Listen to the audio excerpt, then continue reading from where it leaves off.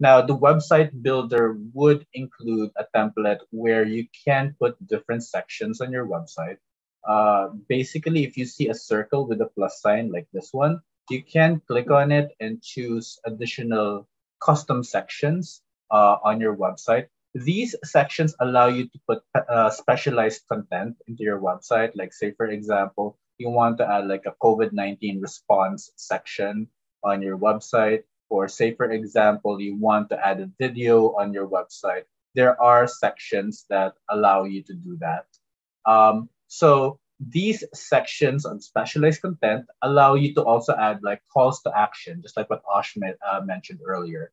You can add these buttons or videos or even links to sections on your website so that people can explore your website some more.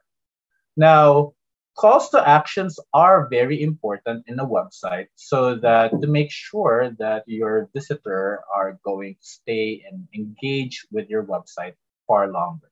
A successful online website is one that you can keep your visitors clicking and exploring the different pages, as well as turn them into returning customers. So one section that you can use to engage customers in your business is through online appointments. Now, in many kinds of service-based businesses, you have like customers inquiring about how they can be able to avail of your services and create and set up an appointment so that they can visit you.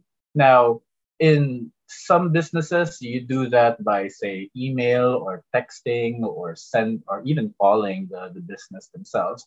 Websites plus marketing can make the whole process so much easier by allowing your website to accept online appointments. So in this template that we're using right now, there is built-in section for online appointments. You can click on Get Started, so you can start entering an online appointment into your website.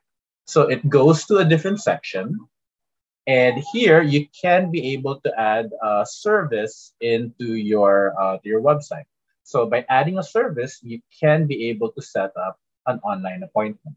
So say, for example, our online appointment is one for pet consultation. So once the section for online appointments have loaded, you can put the service name. So pet consultation. And let's say you can set up details like how long it's going to be. Is there a category that service is going to be under? You can put a description of what that service is going to be. You can even accept payments onto that particular service. So say, for example, this is going to be like 500 pesos for 1 hour. You can also indicate like, is this going to be an online session, or is it going to be on the customer's location or a business location? You can even indicate like which staff of your business is going to be accepting that kind of appointment. So one more thing, you want to add a picture, of course. So let's say we're going to add a picture into our online appointment, and I'm going to choose another picture over here, maybe a picture of a vet. And as you can see, I'm just dragging and dropping the pictures from my file manager. And once I drop it, it will automatically upload the picture and I can start inserting it into my online appointment. So now that I have the service added here, I can save it. And I can go back to my website. Click on Edit Site over here.